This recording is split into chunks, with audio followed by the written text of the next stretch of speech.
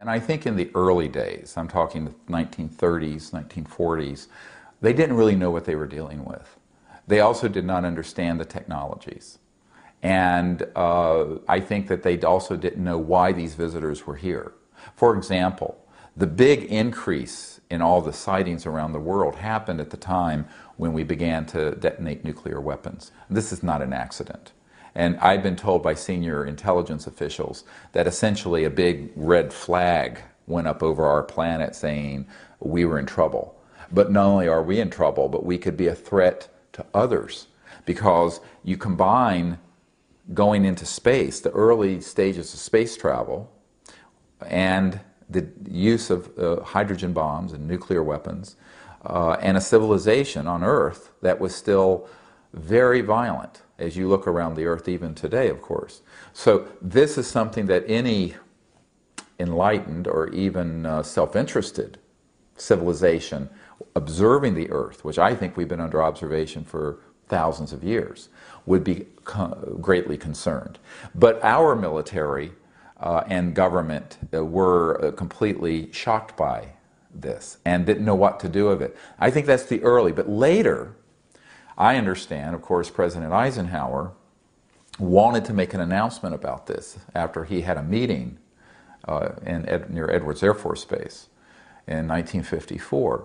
But he was prevented from doing so by what he later called the military-industrial complex, because the interests for secrecy are really fall into three broad areas. One is the inertia of the secrecy. Once you start something secret and you have made so many lies and frankly killed so many people and threatened so many people, and you've lied to Congress and you've lied to presidents, you know, how do you bring this out? They painted themselves into a black box, black corner. The other, so that's the inertia. The other is that there were orthodox religious interests that did not know what to make of this. And I've had discussions with senior levels at the Vatican to discuss this.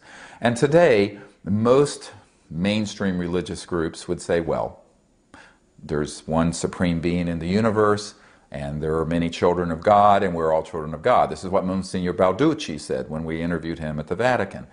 But the Orthodox and fundamentalists would view this in a very disturbing way, because it would upset their worldview.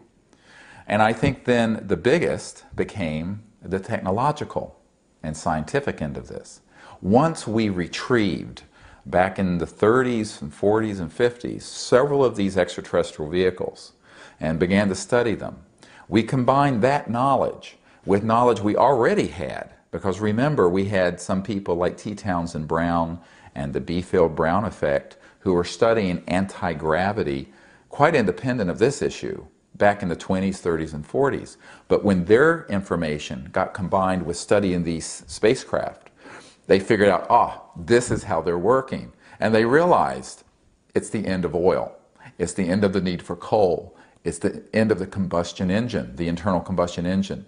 It's the end of transmission lines for electricity, because the energy that these spaceships are using, what people call UFOs, we don't call them, no one in the business calls them UFOs.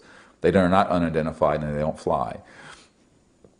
And we'll get to this. But these objects are extracting energy from the fabric of space, okay, around, not outer space, but the fabric of space.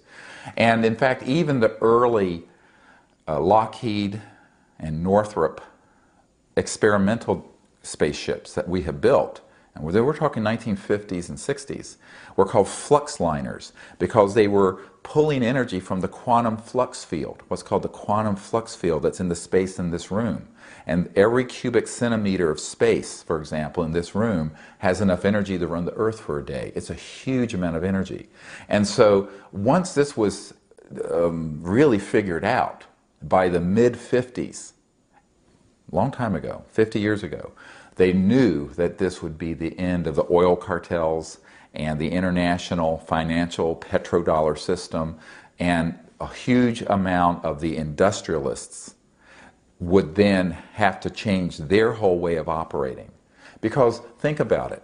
What happens when every village in India or sub-Saharan Africa can have a device that looks like a generator and it's extracting energy from this quantum flux field. Suddenly, you have an economic growth all over the world. And this is a wonderful thing. It would be the end of poverty. But it would also be the end of the economic hegemony, where Europe and America, with 600 million people, dominate the whole global economy of 6 billion. So this is a huge geopolitical problem.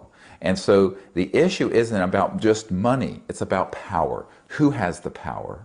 How the earth is run? Who is running earth? And then you have another issue. And that is, there are people who view the world as they understand it.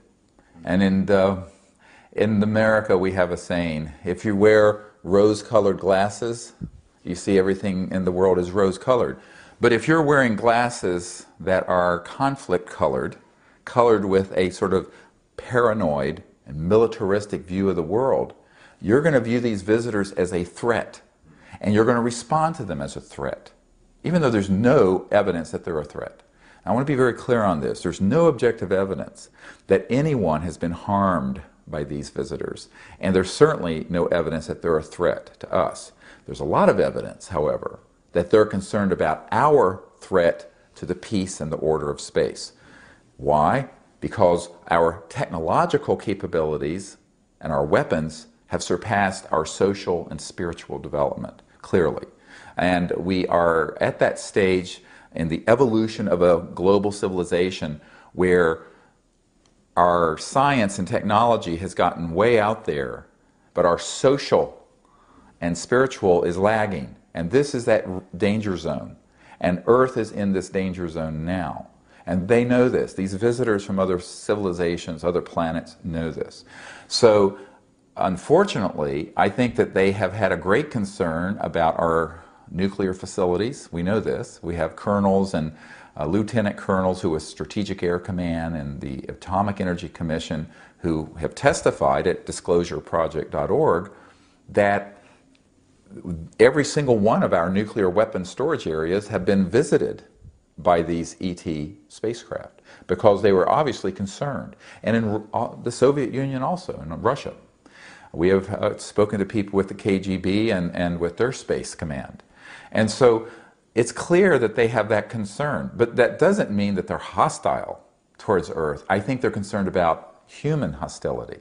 And I think, however, this has gotten misinterpreted because here's the risk. In the vacuum of secrecy, when you have this vacuum of secrecy, it's very easy to begin to believe your own worldview, and there's no one telling you differently. This is the danger of a program being hermetically sealed and kept this secret, because they do not get the perspective and it's gotten out of control. And Eisenhower said when he left office in 1961, beware the military-industrial complex, because it can become a threat to our security, our way of life, and our democratic institutions. And he was a five-star general and a conservative Republican, but he was very concerned. And why?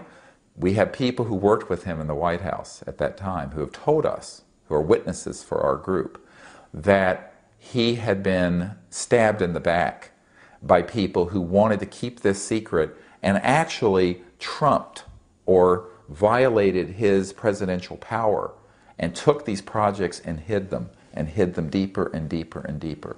This is a very dangerous thing in a world where you're dealing with technologies this powerful. And this was, of course, President Clinton's frustration. President Clinton asked Webster Hubbell, who was third in command at Justice, to look into two things. And this is in his book, Webster Hubbell's book, Friends in High Places. Clinton wanted him to find out about what are these UFOs and, who's keeping it secret and why, and who killed Jack Kennedy, because Jack Kennedy was his hero. Well, we discovered there was a connection. But, and his CIA director, R. James Woolsey, was equally worried, because when I met personally with Woolsey here in the Washington area in December of 1993, he was very gravely shaken by the fact that there was a secret cabal or a whole level of government and corporate activity dealing with this issue that was lying to him as the CIA director and as also to the president. So this is a very serious problem, and so the secrecy is related to a number of related issues. One is this inertia that happens when you have this large ongoing historical problem of secrecy. The other is certain orthodoxies of both religion and science that people don't want out. Because obviously, if you own a trillion-dollar oil field or a company that's assets are in that range, remember, this is not particularly good news for you. It's good news for humanity and for the earth and for the environment. But there's only a few hundred people in corporations who really control the world economy. And this information would change forever their grip on that power. Now, they would still have a lot of money, but it's not about money. You and I think of money, can I afford to put my son or daughter to college, or buy a home, or what have you. They're viewing it as power, the geopolitical control. So it's a power issue. And this would change geopolitics forever.